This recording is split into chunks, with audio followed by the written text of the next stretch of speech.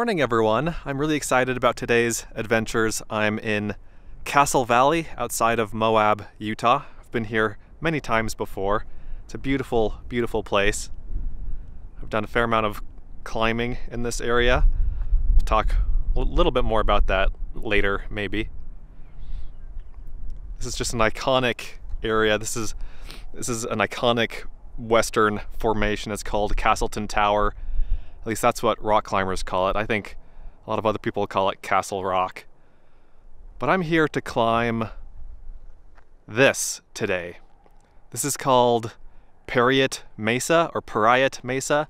Not quite sure the proper pronunciation of it. I've climbed this before in 2011, so it's been almost 10 years now. In November it'll be 10 years, and this is one of my favorite adventures that I've done in the Moab area. It's a little bit more than a hike. It's mostly a hike, but then there are some little bit extra sections, and that'll become clear soon enough here. Let me finish getting my backpack and gear ready, and then we'll hit the trail.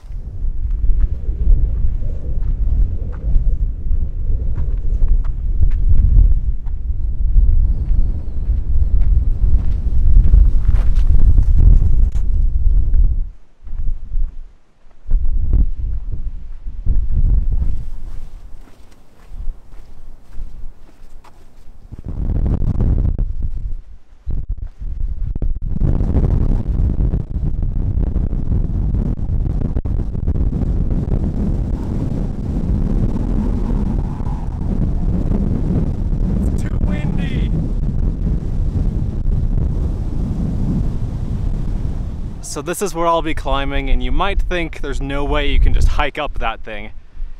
And you're mostly right. I mean, that's just, 200 or 300 foot high cliffs on all sides. But it continues around, and around the corner here there's a break in the cliffs, or a series of breaks in the cliffs that make it possible to access the summit. So that's where I'm headed. Somewhere up this slope part and then around the corner, and then up.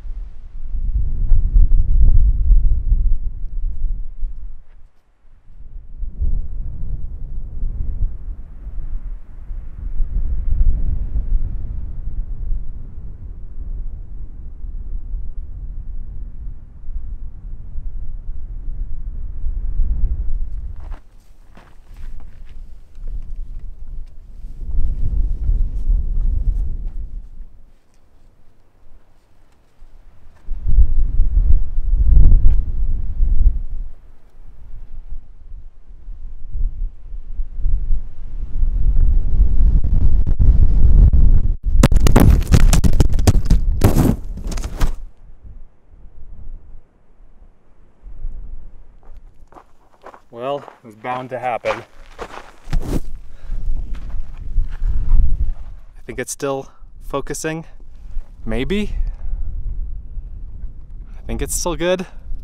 Whenever I include footage of my camera falling over on the tripod, someone always says, you can just weigh your tripod down with a water bottle or a sock full of rocks or your backpack or whatever. And yes, I know that. But remember, this isn't just a one-time thing. If I were setting up the tripod once a day, once every couple of days, sure, that's not an issue. But you have to remember that I'm doing this dozens of times a day, day after day, and it's just not a little piece of friction that I want in my life, in my filming life. My goal with filming these adventures is to make the filming part as painless and unobtrusive as possible. Because the focus is the adventure, and the filming of it is secondary. And so if I were to weigh down the tripod each and every time I set it up, it would just get so annoying to me that there's no way I'd be able to do it all day, every day. So I finally turned around the corner here, and this is the way that the route goes up. You can see it's much less cliffy than this section. I mean, this is a few hundred feet of cliffs. But this is cliffs, but it's broken up. So, you have this ledge here and over here, and it's much more approachable here. So I don't remember exactly where the route goes up this way, but it goes somewhere over here. So I'm looking for a rope or a cable that goes across one of these ledges here. Maybe this one down here. I think I'm too high. I think I've gone too high. I think I need to drop back down a little bit. Okay, here we go. I've found the cable or rope. I can't quite tell yet what it is, but do you see it in there? Right in the middle. That's where I'm going. Okay, so here's the cable. It's bolted in with bolts, with anchors at each end. Goes most of the way across the ledge. There's a short section without a cable that I'll need to cross, but that's okay. And so I have my climbing harness on. I don't know if you can see it. And then I've got a couple of slings and carabiners that I'm going to be clipping into the cable here. So as I go across here, I'm following the cable. Then when I get to an anchor like this, I need to unclip one carabiner, clip the other one in, unclip the second one, move it to the other side of the bolt, and keep going here.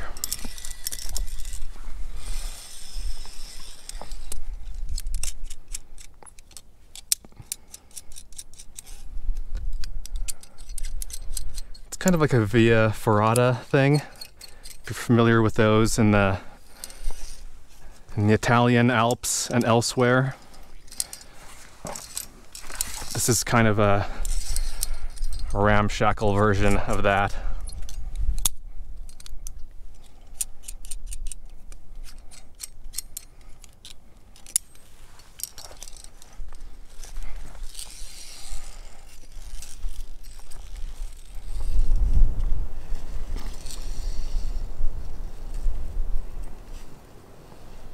I'm at the end of the cable here, so I'll need to cross this last little section. In the corner there is a rope in the chimney, so that's what I'm aiming for. That's what I'm heading toward.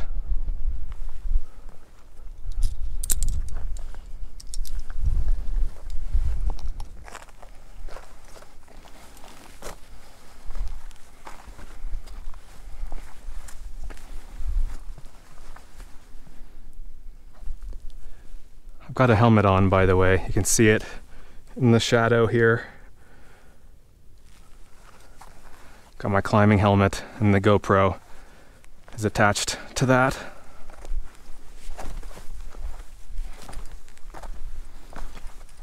Alrighty. We've got a bolt here. Okay. But what I'm getting to is this. This is a fixed rope in the corner of the chimney.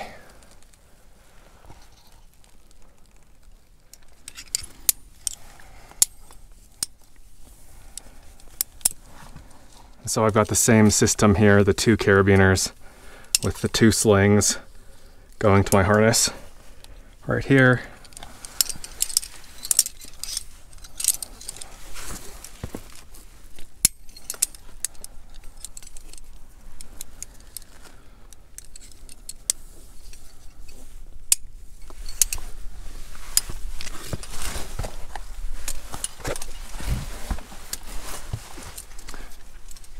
Pull my way up the rope.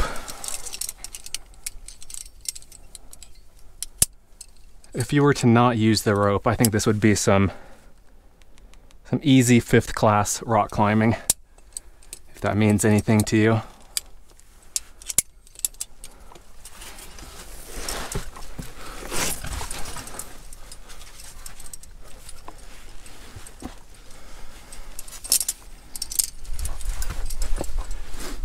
Here's looking down. Sorry if you're afraid of heights. This probably isn't the most comfortable video for you to watch. In fact, these last couple probably haven't been great for you. And by the way, I know that I actually have some viewers who live here, who live in Castle Valley. out over this way. I've heard from you. In fact, I got a message from one of you, I think yesterday or the day before, saying, yeah, I live in Castle Valley, come on over, I'll cook you a meal and everything. And I really appreciate that, but I'm not meeting anyone really until I get the vaccine, until I get vaccinated, or at least I'm trying to keep that to a minimum. So anyway, I'm at the top here. Here's the anchor, two big fat bolts and some chains at the top. Everything looks to be in good shape. Let's continue onward and upward. So that's 2 of the technical sections down. I believe there are 2 more. 3 if you include this thing right in front of me here. There's a single bolt with a rope tied onto it to give you kind of a handhold, something to hold onto as you make this step right here. It's really not that bad, but it doesn't hurt.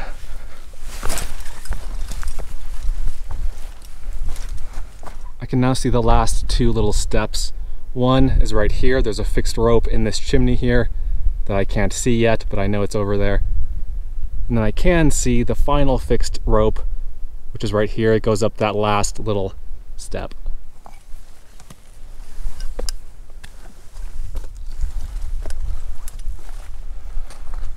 Sure enough, here's that spot in the corner, the chimney in the corner.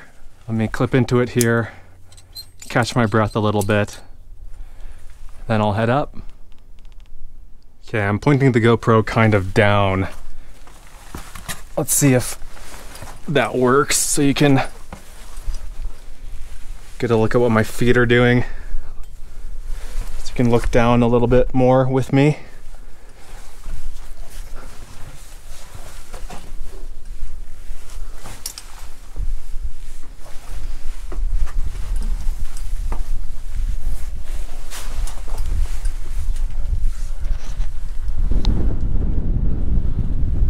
So a chimney is what you call a crack in the rock that's essentially big enough for you to fit inside.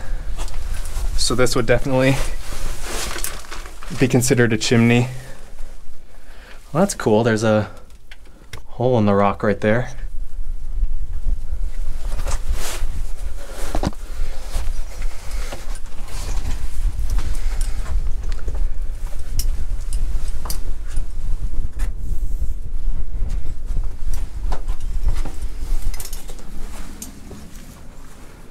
All right, and here we go. At the top, that really wasn't too bad at all.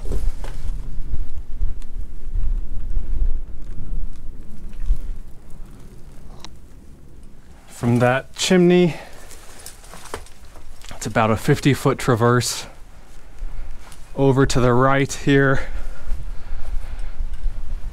to that last fixed rope. And that's it, that's the top right there. So we're close. Very, very close.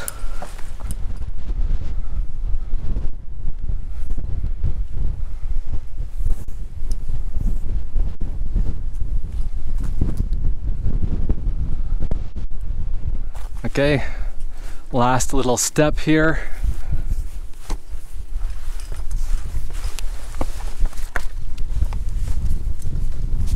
Okay, let's clip in above that first knot.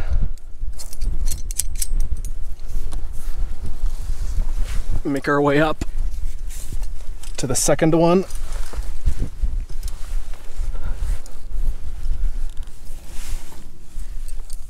Clip in above that. Unclip the lower one. I don't know if you can see what I'm doing here. Just trust me that I'm not interested in dying quite yet.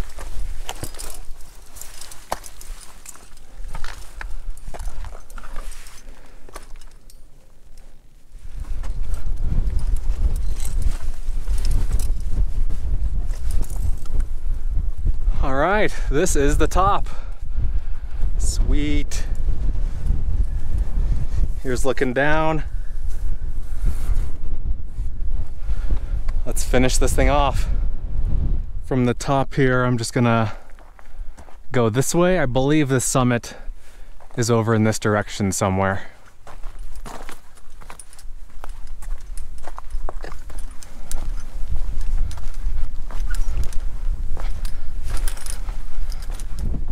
This looks like the summit to me.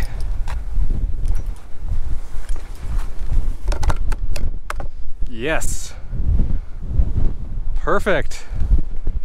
Beautiful day. A bit windy. Too windy for good filmmaking purposes, but I'm happy to be up here. I'm kind of crouching behind these boulders up here so I can have a little bit of a wind break. Like I think I said earlier, over here, these are a few iconic rock formations.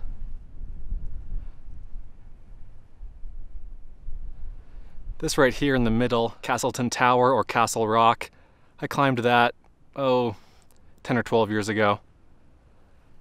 And then over here, the large one in the middle is the Rectory. And I have not climbed that, but I have climbed that freestanding spire off to the left. It's called the Priest. That was an awesome climb, one of the classic climbs of the Southwest. And then looking to the left from Castleton, the Rectory, and the Priest, we have this.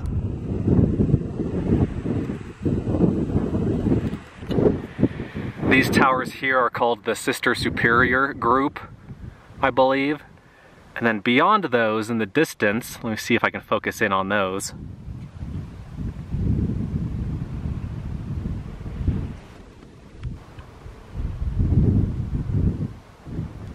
Out here, these are the Fisher Towers. That is one of my favorite areas in Moab.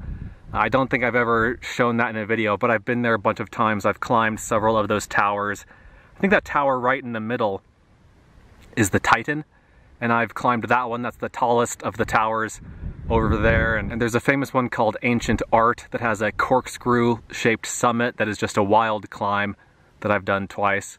I love being back up here. Like I said, I was here in 2011. More specifically, I was here on November 11th, 2011. So 11/11/11.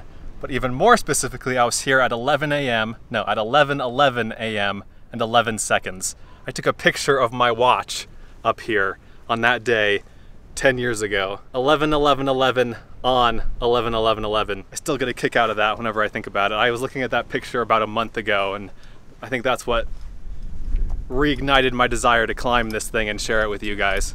I'm really happy to be up here, if you couldn't tell. This is great. This is bringing back a lot of great memories, not just of this adventure, but of many of my Moab adventures. I mean, looking in every direction, I can see trips and adventures that I went on, things that remind me of fun adventures in the past. So this is a great little trip down memory lane for me. I'm gonna spend a little bit more time up here, enjoy myself up here, have a drink of water, and then I'll head back down.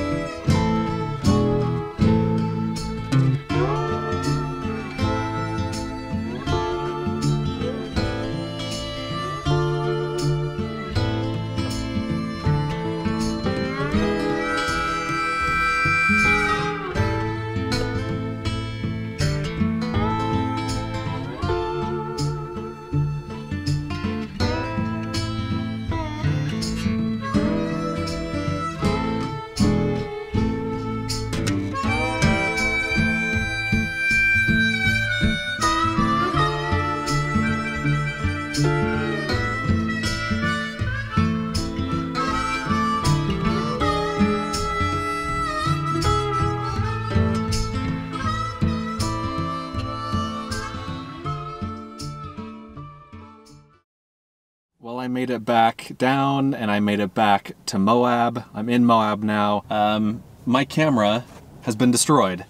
So on the top of Parriott Mesa, there was a clip of my camera falling over. At least I think there was a clip of it. Maybe the clip didn't survive, but my camera fell over as I was filming. And let's just say it did not get back up. Metaphorically speaking, it is toast. So I don't know if you can see it. See how it's kind of wonky? Like this topmost section here is slanted. It should not be like that. It should be straight, like this other one here. And so this camera, the Sony ZV-1, which I have had for less than a month, this camera is toast. So I'm now recording on my old camera, the Canon M50. I know you guys probably don't care about all this camera drama, but it's been a big part of this trip, and so I'm sharing it with you. Gear drama in general has been a big issue on this trip. The problem with this camera is that it doesn't work when it's cold. Like if it's 50 degrees or lower, it has issues, and it's been getting worse. And so that's why I have been not using this camera, and I have been using this camera because, you know, when I start hiking in the morning, it's cold. And so anyway, I'm in Moab. I need to go get some groceries that don't require refrigeration, because one of the other gear issues I have is that this, let me show you, this 2,000 watt portable power station that I'm testing out on this trip. It has the dumbest feature or requirement that I've ever seen in one of these things, and that is that it needs to have at least 3 solar panels hooked into it. That means that the solar panel that's on my roof can't charge this. In order to charge this thing, I need to have 3 solar panels laid out on the ground in order to have it charge, which is just mind-boggling to me why that is the case. So anyway, I haven't been recharging it via solar. I can only charge it when I drive, and I haven't been driving all that much the last couple of days, so I'm rationing my usage of this thing, and that means that the food that's in my fridge is basically spoiled now. I unplugged the fridge yesterday. Again, this trip is it's just been cursed from the beginning. So anyway, I'm gonna go into the store. I'm not gonna film it. You know, it's a grocery store, who cares? And then I'm gonna drive south of here, and we'll end the day, we'll finish off the day strong with some other really interesting stuff and some beautiful areas. But this little middle section here where I'm in town has just gotten me all riled up, and let's just get this over with and then get back out of here.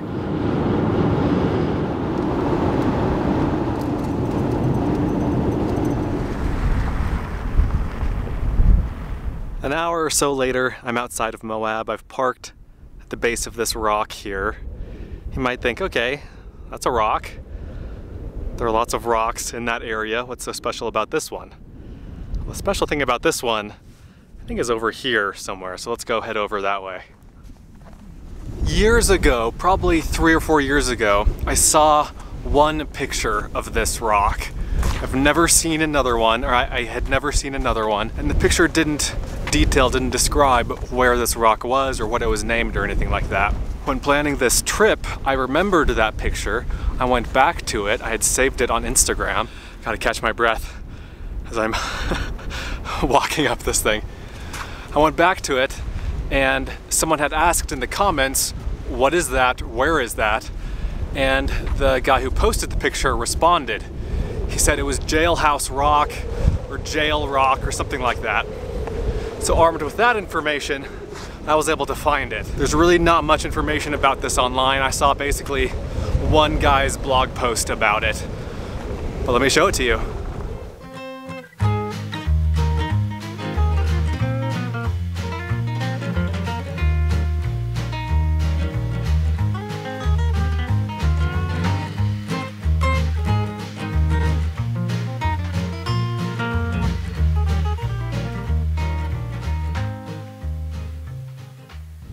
And local legend has it that it's called that because it was actually used as a jail back in the day. The local sheriff or whatever, before he could take criminals to the proper jail in the area, he would put them down there. There's one more story that goes along with this rock. It is so windy, oh my gosh.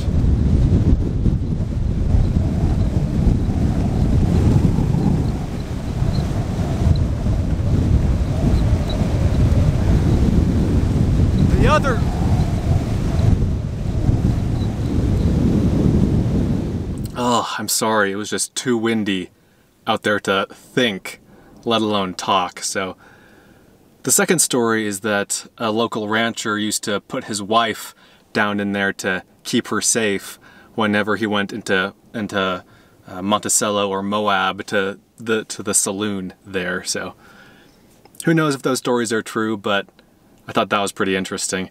And you know, I would love to have shown you more up there, and I really wanted to fly the drone and show you the pit from the air. I can't fly the drone in this wind though. It's really strong wind. It's just not smart to fly a drone in this weather. So what I'm gonna do, I'm gonna come back tomorrow morning and I will go back up there and I will insert that footage, both from the camera and the drone. I'll insert that footage here now, and then once that footage is over, then the video of this day and of this part of the trip will resume. Okay? So here is tomorrow morning's footage of Jailhouse Rock.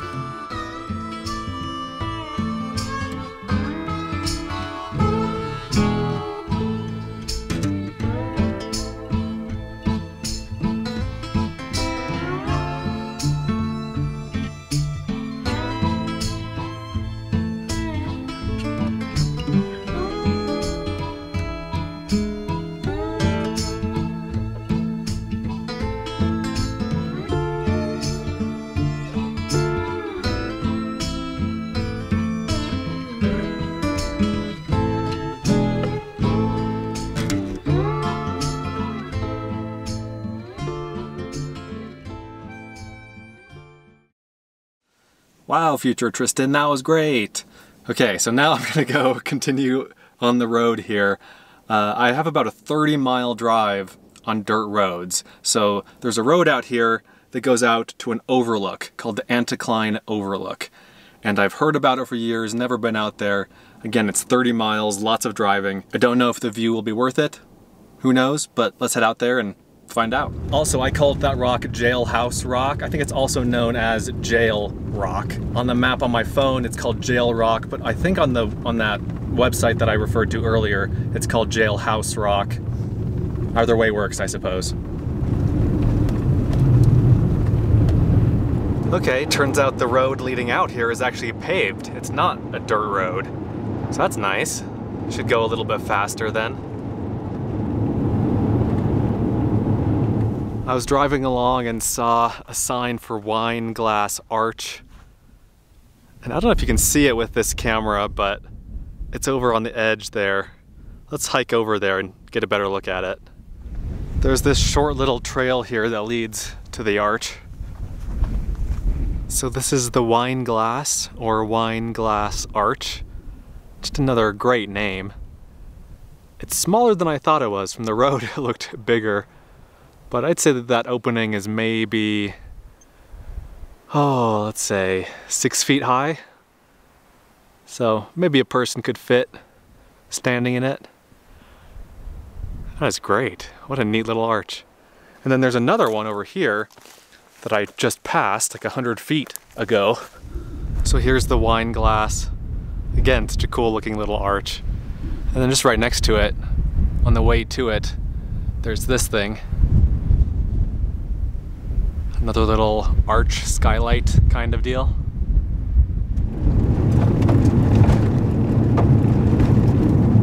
Well, in kind of a surprising turn of events, I'm the only one here. I was not expecting that, but like I said, this is the Anticline Overlook.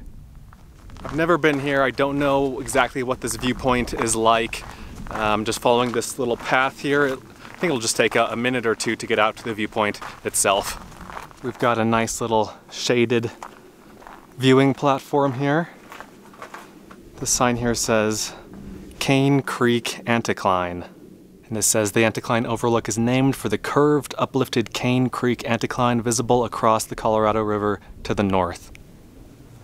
So basically it's this twisted part over here.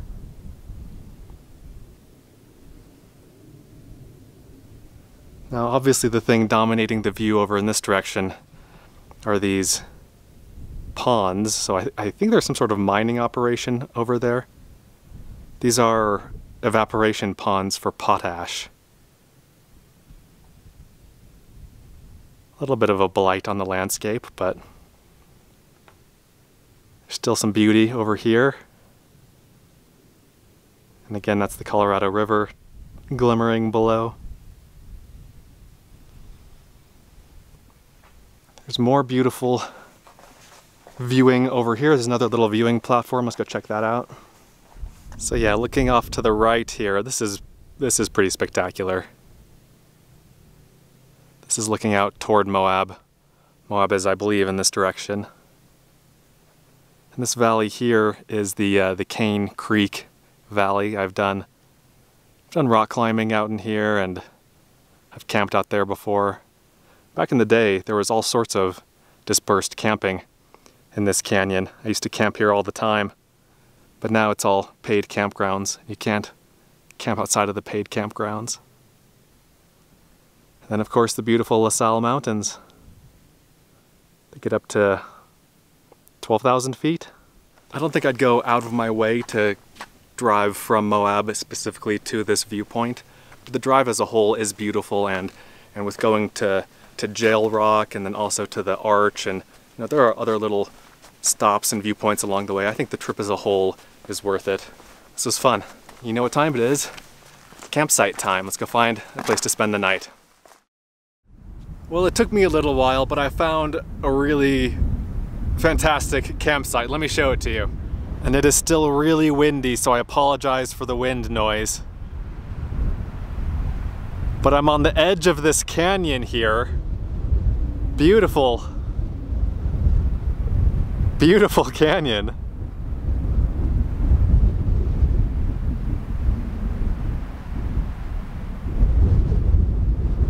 It's not really pleasant to be outside when it's this windy and when the wind carries with it sand. I mean, I can taste the sand in my mouth. I can feel the sand in my mouth. It's all in my hair.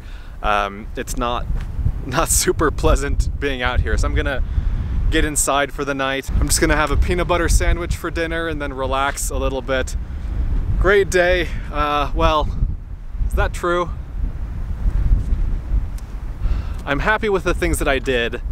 I'm not happy about the camera issues. I'm not happy about breaking my less than 1 month old camera. But overall, it was a good day, and I'll give you one last look at this great campsite here. If the wind dies down by morning, I will fly the drone in the morning and insert that drone footage here so you can see this area from above.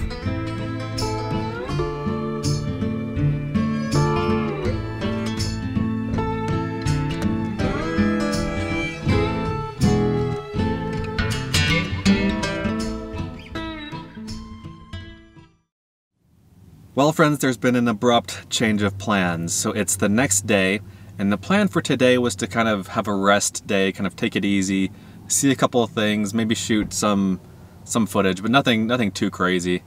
But the plan was to go into Grand Junction, Colorado to see if I could replace this camera, my broken new camera. I bought it from Best Buy, and so I wanted to come to the Best Buy here in Grand Junction, Colorado to see what the replacement process was like. I thought maybe there's a chance that they can just like take a look at it and replace it on the spot, or give me a new one on the spot or something like that. I do have the extended warranty, the extended extra coverage for this, so I was hoping for that.